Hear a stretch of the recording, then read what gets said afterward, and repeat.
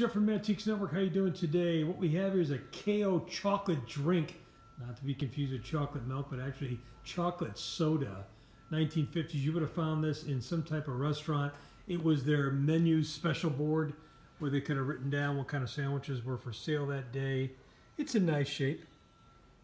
Somebody did a little bit of touching up here on the side, if you look, but they did a good enough job where it really doesn't affect any of the contents. So if you are into vintage signs, diners, Kayo chocolate drink, yuck, this might be for you.